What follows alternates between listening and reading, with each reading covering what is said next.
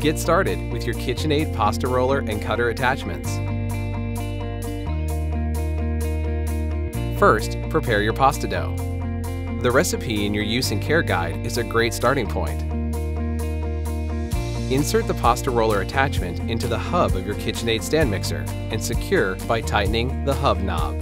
Start with your pasta roller on the widest setting to begin kneading your dough. Cut your pasta dough into sections that will fit into the pasta roller, usually about 4 sections per recipe.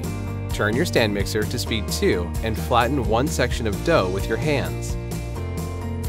Feed the dough through the pasta roller at least 3 times, folding the dough in half between each roll. Dust the pasta dough with flour throughout the rolling and cutting process to prevent sticking. Repeat the rolling process until the dough is smooth and pliable. Gradually increase the setting of your pasta roller until you reach your desired thickness. See the rolling and cutting video for recommended thickness settings for each type of pasta.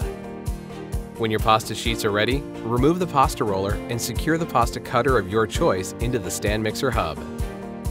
Feed the flattened pasta sheets through the cutter, creating fresh, authentic noodles. Your pasta can be cooked immediately or dried using the KitchenAid pasta drying rack. When finished, remove the pasta cutter from the stand mixer and remove any dry dough with the cleaning brush. The pasta roller and cutter attachments, making fresh pasta at home has never been easier. From KitchenAid.